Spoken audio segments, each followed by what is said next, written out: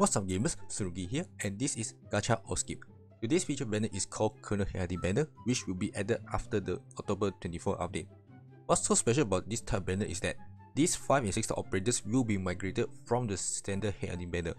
Pause the video to check which operators you have missed will not appear in standard headhunting banners anymore. The reason why these operators are separated into the new banner is that we are getting more operators every month, and as of this video published, according to CN server, we have 298 operators, almost 300. The stack roster in one banner will result in lowering the probability of getting a real operator, although this varies depending on your luck.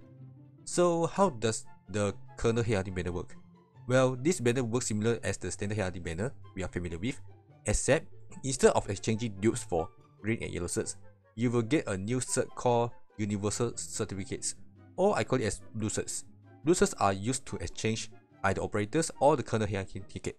On special occasions, for example, after anniversary events, you get to choose 2 6-star and 3 5-star operators to appear as real operators in the Kernel Headhunting banner.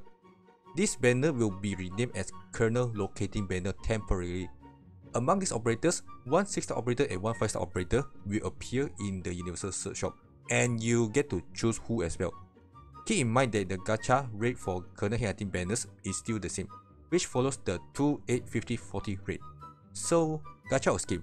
Since the gacha cost and the gacha rate is the same, you can just probably ignore this banner unless you're new to Arknights, because these operators in this banner are still relevant to the current gameplay, stages and meta, despite they were being released over 3 years ago.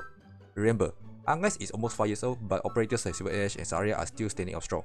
Unlike certain gacha games where new characters are more OP and relevant and you cannot win unless you're waiting. In the next gacha or skip video, I will explain further about the rework of the starter headhunting banner. So stay tuned for the next video and peace out.